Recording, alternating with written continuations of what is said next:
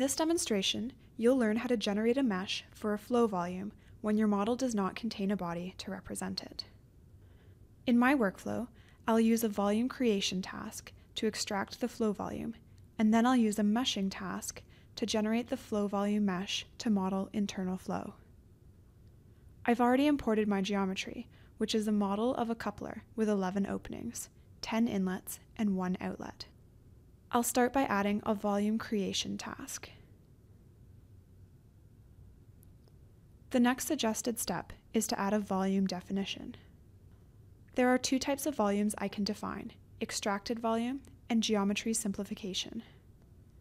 Extracted volume is used for extracting a flow volume for a fluid simulation, while geometry simplification is used for solids. In a conjugate heat transfer simulation where fluid and solid coexist, I would use geometry simplification to create the solid volume and extracted volume to create the fluid volume. My simulation is a fluid simulation, so I'll define an extracted volume. To model internal flow, I need to select the bodies that bound the flow region. In other words, the bodies in which or through which the fluid flows. By default, all 29 bodies are selected as the bodies bounding the flow region, so I don't have to take any action here. I do need to create a point inside the flow region, though. This point is important because it will represent the flow volume. One way I can create a point is to select a face and then click Create New. In response, AIM calculates the centroid of the selected face and places the point in the appropriate location inside the flow region. The next suggested step is to add construction geometry. I need to add capping surfaces to close all the openings to make sure the volume will be watertight. There are 11 openings to cap. Here's what it looks like after I select the 9 inlets on this end of the geometry. Now I'll click the plus sign. Then I'll add the side inlet and the outlet for a total of 11 faces. Now I'll return to the volume creation panel. Before I create the volume, I'll set some global sizing controls.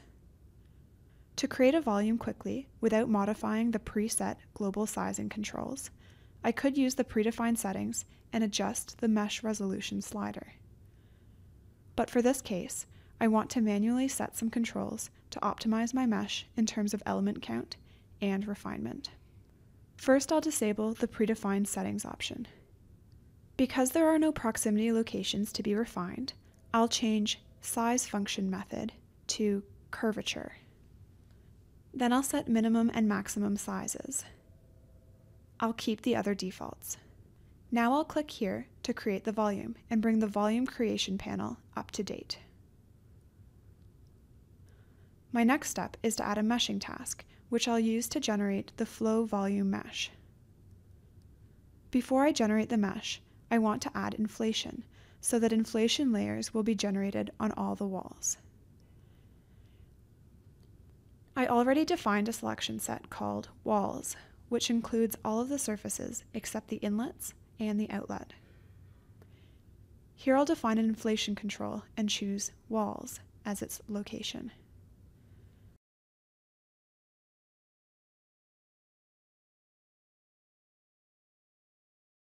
Now I'll return to the Mesh panel and click Generate Mesh. After the mesh has been generated, I can zoom in for a closer look at the inflation layers, as I've done here. To check the mesh quality, I'll add Mesh Diagnostics. Here I'll change Mesh Metric to Skewness and review the diagnostic data to check whether the quality is acceptable. This concludes this demonstration of the workflow for volume creation and volume meshing in AIM.